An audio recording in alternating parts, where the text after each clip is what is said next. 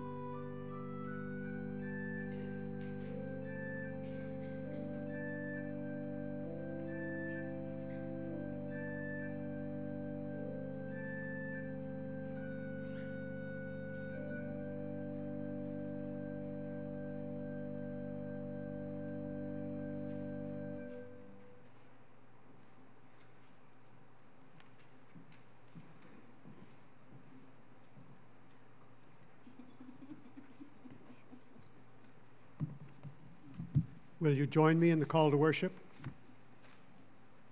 Now thus says the Lord, the one who created you. Do not be afraid. God has called you by name, and you belong to God. When we pass through danger, God is with us. The waters will not overwhelm us, the fire will not consume us. For God is the Creator, the Holy One.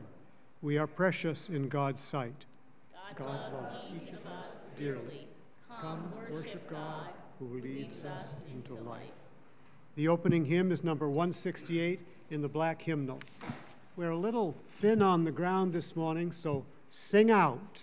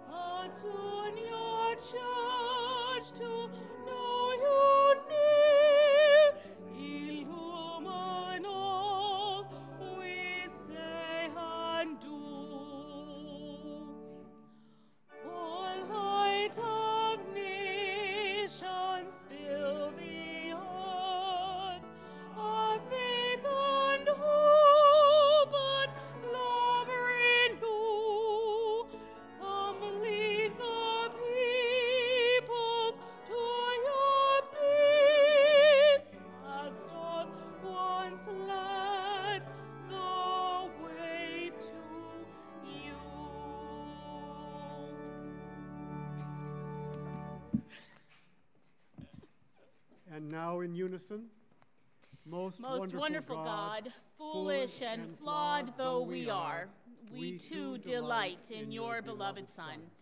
As in his name we gather in the house of many praises, may the heavens be opened for us, that we may catch a glimpse of that light and love that transforms our common days with a beauty not of our making. Through Christ Jesus our Lord, we pray as we pray the words he taught us. Our Father, who art in heaven, hallowed be thy name.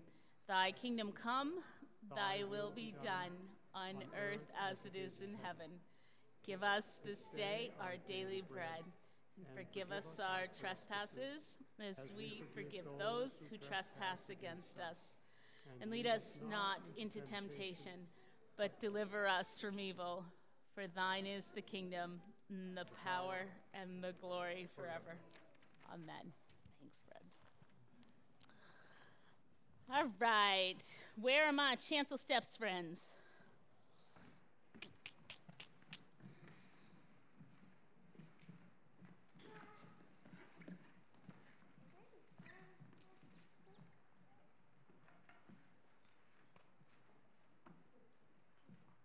Here comes Calvin.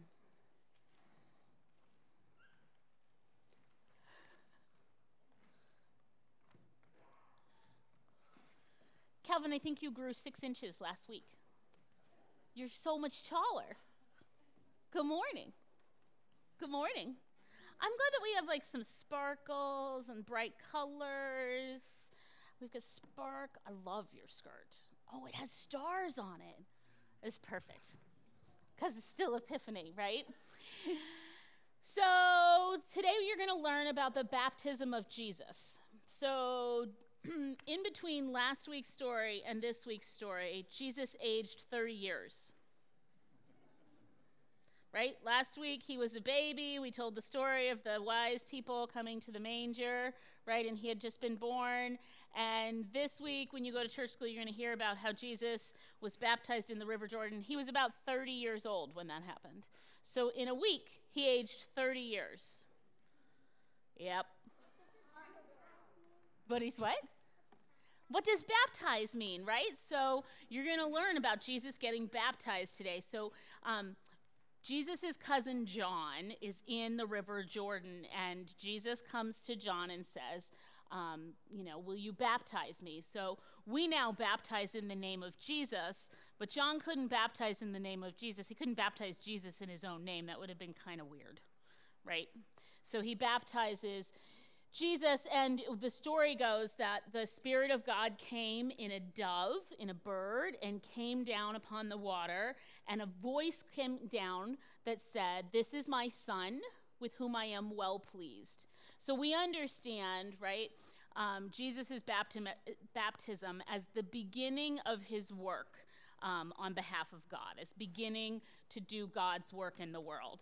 So we could talk all day long about what Jesus might have been like when he was 6 or 10 or 12 or 13 or all of those ages in between, but the scriptures don't tell us, so we kind of have to imagine. So what we get today is Jesus as an adult beginning his work. And John spends a lot of time thinking about what Jesus as the Savior, as the Messiah, should do in the world. So I wondered if you had any tasks, chores, jobs, dreams that if Jesus were coming today, you would want to be his job description. Do you know what a job description is? I didn't think so. So a job description is like, well, let's see. Who has an easier job description than mine to try to help you understand what a job description is? Yeah, maybe Mr. Campbell's. Do you know what Mr. Campbell's job description probably says? Play the piano, direct the choir, direct the children's choir, help to choose music for each Sunday. So what would Jesus' job description be if he came today?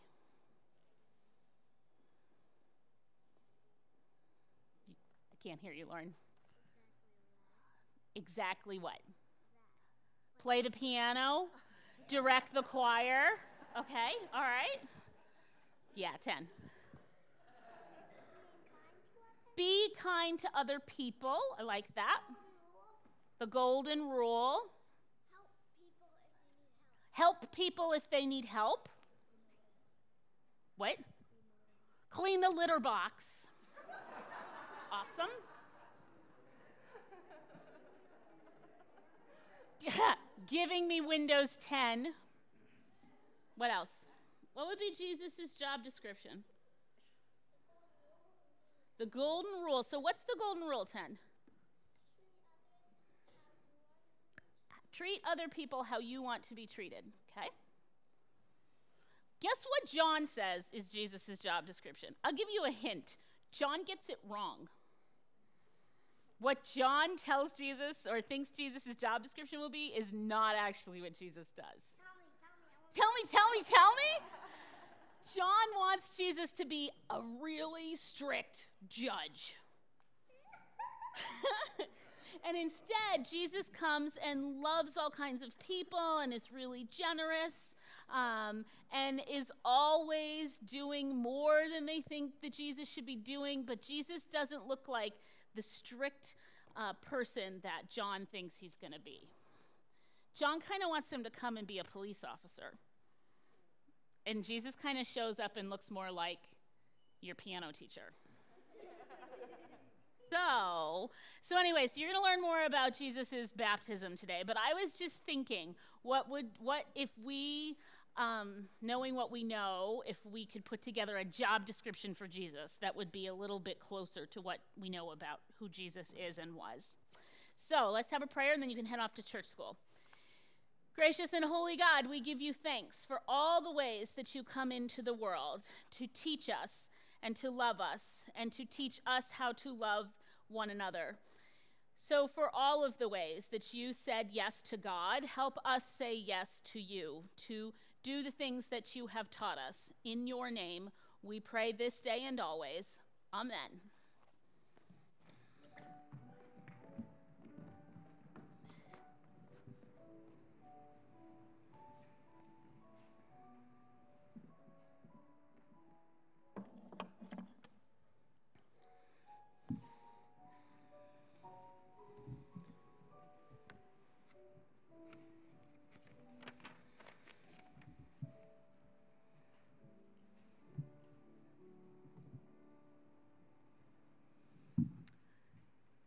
So we're going to hear from the Gospel of Matthew this morning. We're in chapter 3, and we'll hear verses 1 to, actually 17, not 19, that's my fault, 1 to 17. So you'll hear the baptism of Jesus. You'll hear the lead up of John the Baptist proclaiming that Jesus is coming, and then you'll hear the actual exchange with John and Jesus, and then you'll see and hear of Jesus being baptized. So as we jump these 3 decades in the short turn of a page, we have to imagine a lot. So I'll just remind you that John the Baptist, of course, was Jesus' cousin.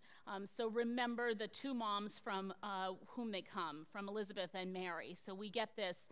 Not only do we miss all of Jesus' childhood, but we also miss John's childhood. So as we pick up this story, we have these 2 cousins.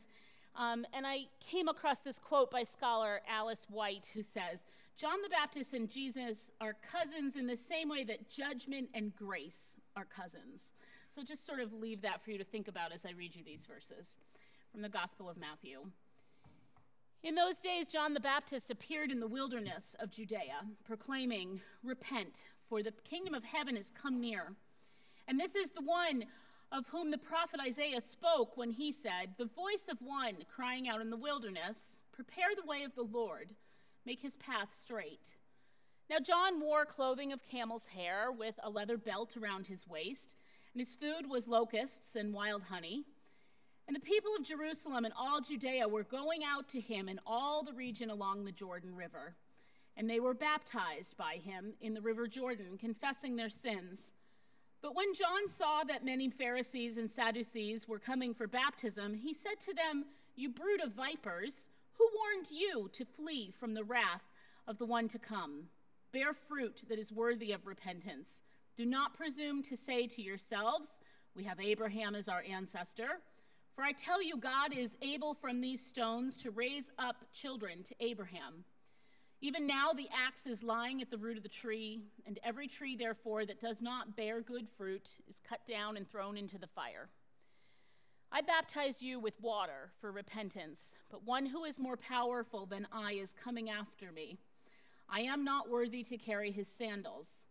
He will baptize you with the Holy Spirit and fire, and his winnowing fork in his hand, he will clear his threshing floor and will gather his wheat into the granary. But the chaff he will burn with unquenchable fire.' Then Jesus came from Galilee to John at the Jordan to be baptized by him. John would have prevented him, saying, 'I need to be baptized by you, and you come to me?' But Jesus answered him, 'Let it be so now, for it is proper for us in this way to fulfill all righteousness.'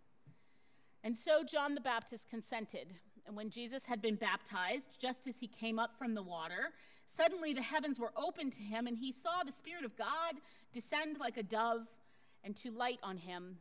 And a voice from heaven said, 'This is my Son, the beloved, with whom I am well pleased.'"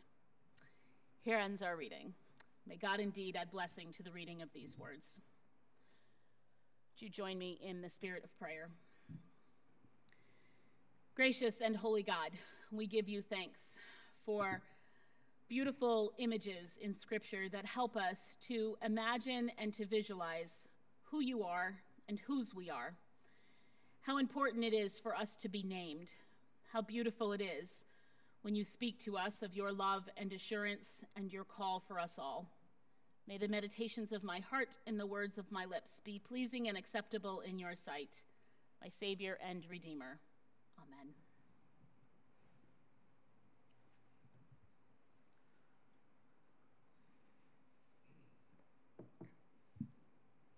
As we stand in this early season of Epiphany, this season when we think about the ways that we come to believe, that we come to understand, that we come to think, and the ways and the moments that happen for us, sometimes immediately and sometimes slowly over many years as we become aware of the light.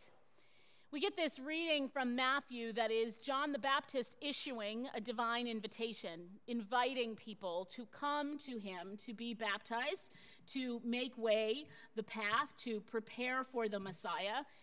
John the Baptist who invites not just those of his time, but invites us on this morning to welcome and to be aware of the presence of the Holy in our midst.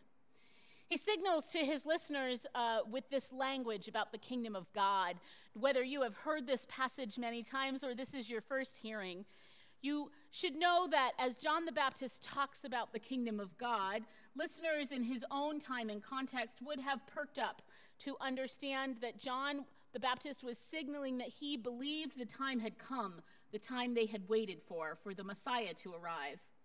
We hear him quote Isaiah in that passage, Isaiah 40, that prepare the way of the Lord. And we see the baptism, just as we do in the Gospel of Mark, that begins Jesus' ministry.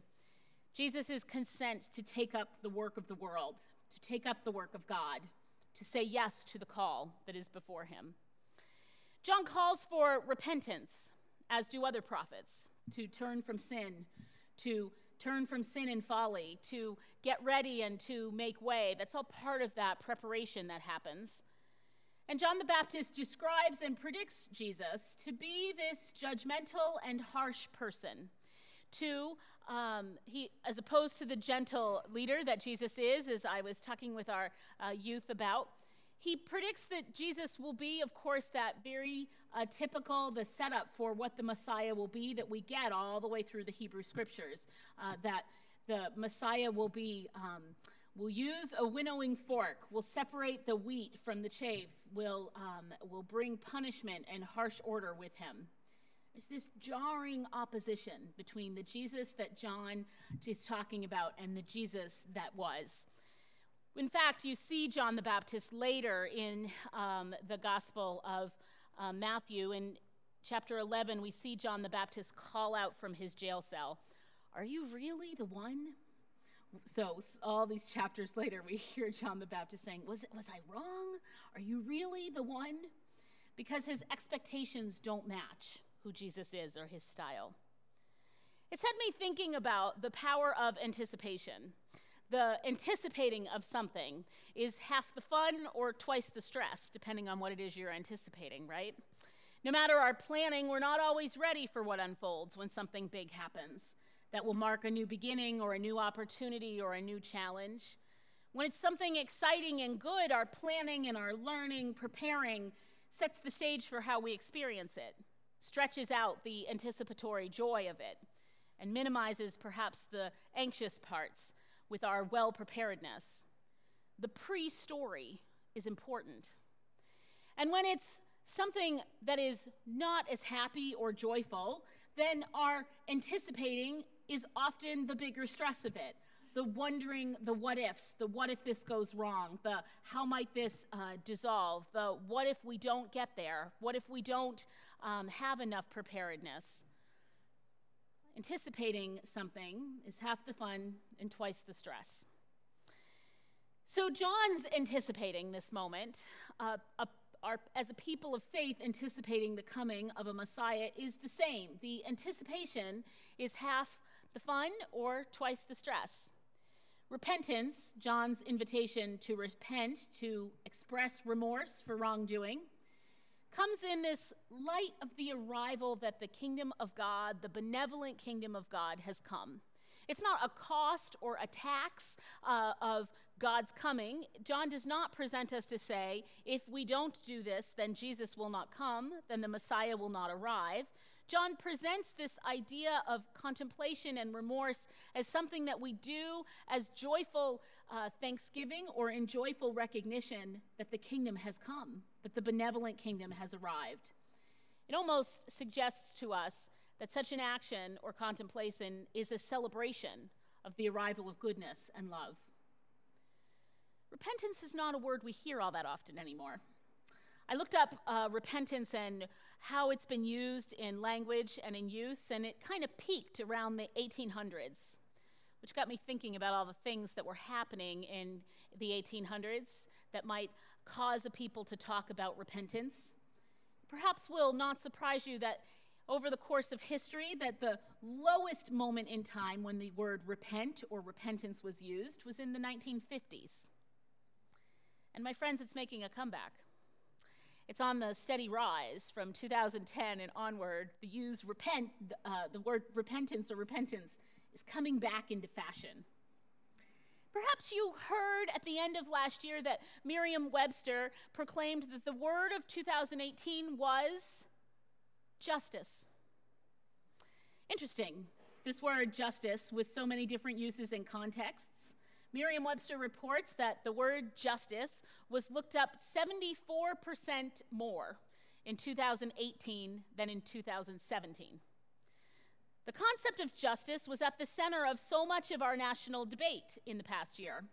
Racial justice, social justice, criminal justice, economic justice.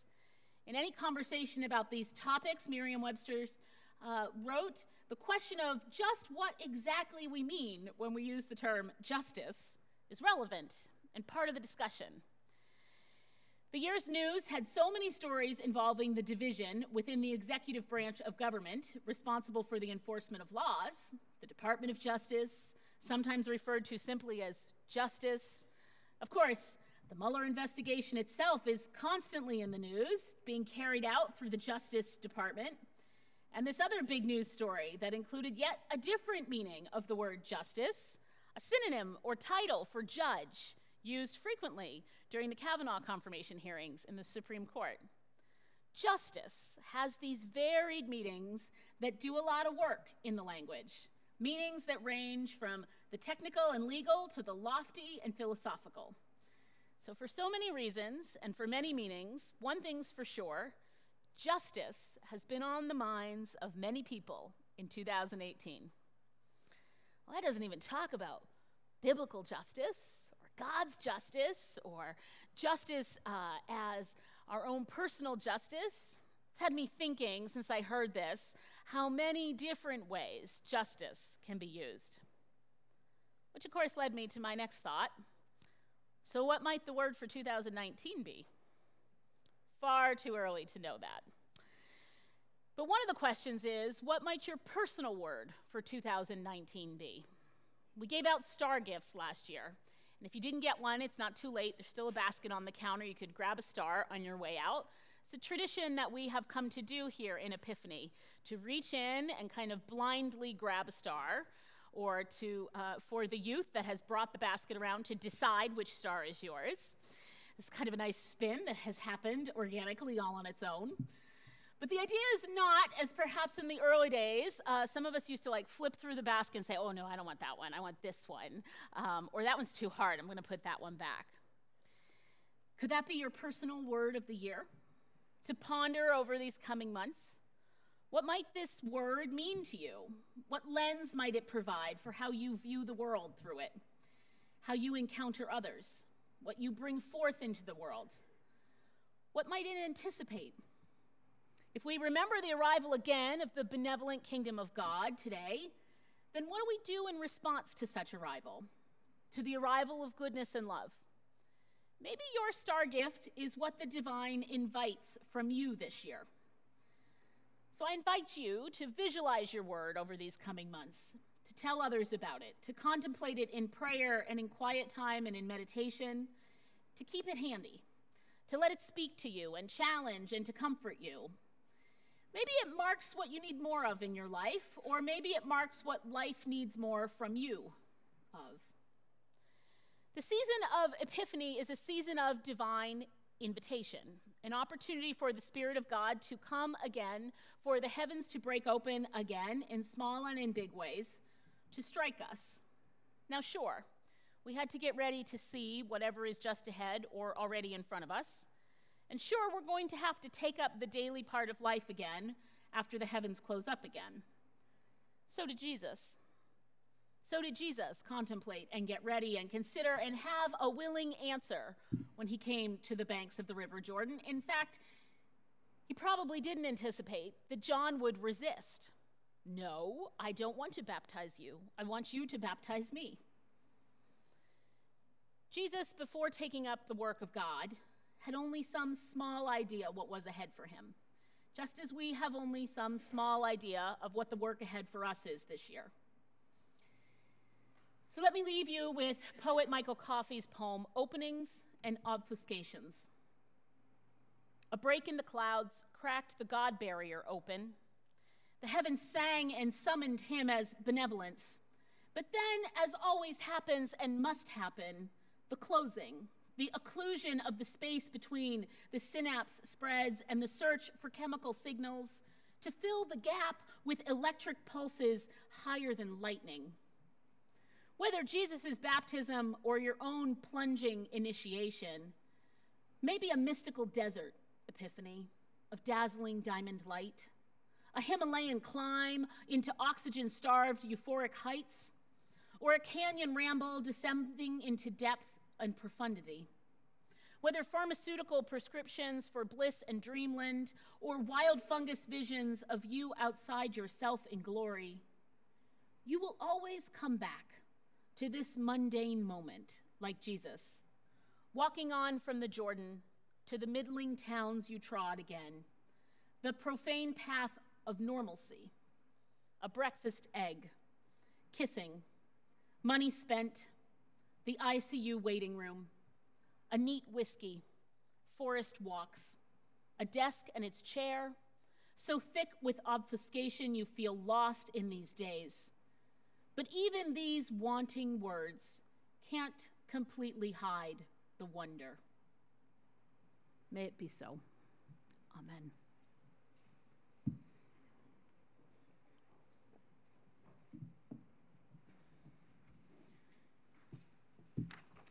Our hymn of prayer is number 169 in your black hymnal, What Ruler Wades Through Murky Streams.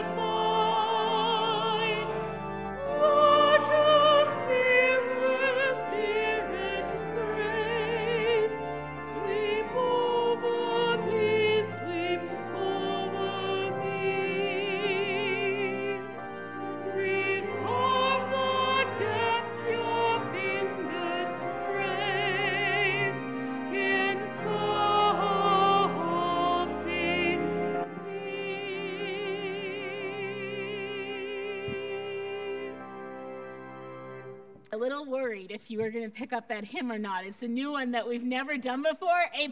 Kathy says 2 thumbs up. Kathy actually wrote to Tom Choker, who's a friend of hers, and was like, "You got any advice?"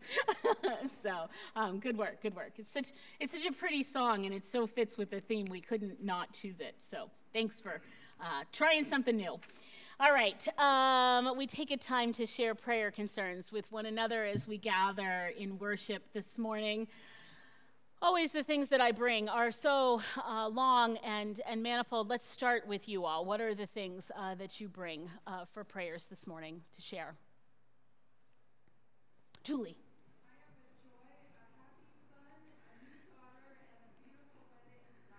Awesome. I'm waiting for pictures, Julie. Okay, awesome. So Julie brings the joy that Tyler was married to Rachel last Saturday, January 5th. And so the joy of a happy son and a new daughter, and just a beautiful wedding. So that is a great joy to start this morning with. Meg.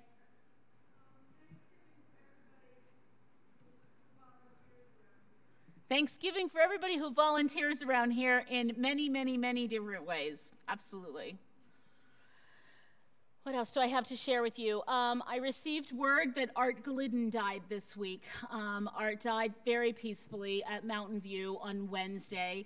I have not heard any word from the family that they'll have a service, so we'll see what they decide. Art was well into his 90s, as many of you know, and so I bring you that. I also got a message from Patty McHewitt that her mom has steadied into a routine, and Patty Mac said if things hold over the next couple days, she'll be home later this week, and then if she needs to go back out, she will. And so our prayers for her mom and for Patty Mac to have safe travels back from Oklahoma. Anything else? Katie? He did, yep. Okay, so prayers for the Rourke family. Buzz passed away this weekend. Katie, when did we lose him? Wednesday. Okay. So, and are your folks still out there? Yeah. Okay. So, okay, good. Okay. All right. So Beth and Greg are down with them, and they had a little gathering yesterday, and they'll look to something else in the summer. Thanks, Katie. All right. Let us have some time of silent prayer.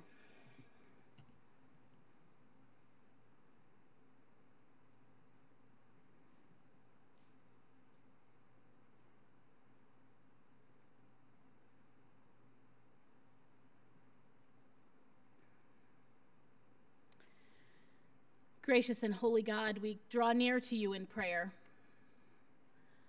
as we consider big invitation for the holy to come again, for the heavens to open, and for you to come down and touch us, to comfort and console us, to challenge and to spur us, to tickle our senses, and to bring us aware again of the beauty that is all around us.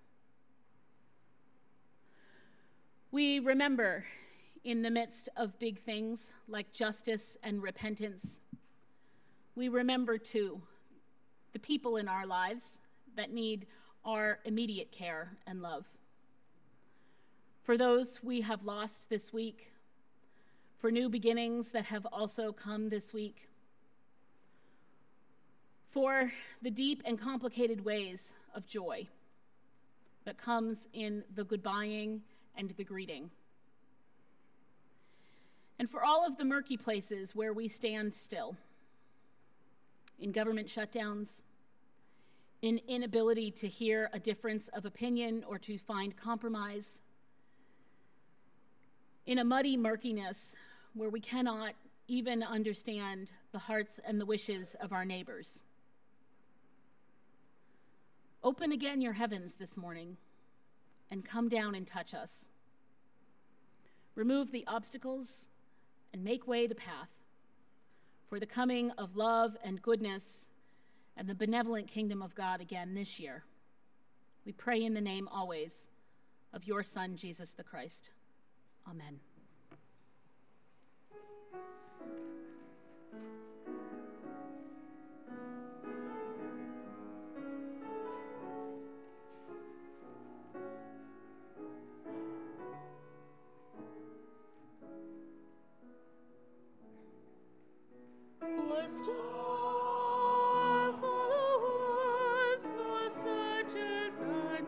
travelers, that their path may be lit by the light of the Christ, Lord,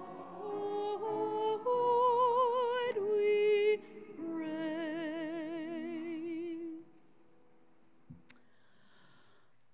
We are always being invited by the divine, by God, to share of the best of ourselves with one another, with each other, to come together to bring more of the Christ's light into the world.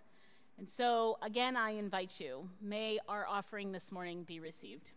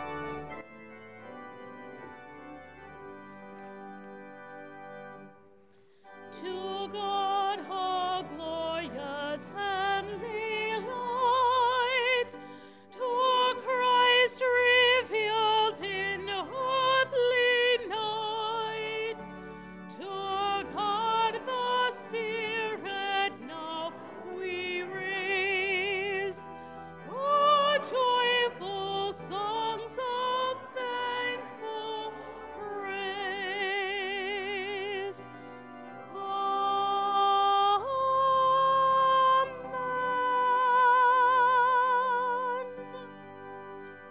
You join me in our prayer of dedication. Accept these gifts, we humbly pray, O God. Let them give you honor and glory as we serve the needs of your people. And let the called and redeemed of God say, Amen. Our closing hymn is God of Change and Glory, and it's number 177 in your New Century hymnal, your black hymnal.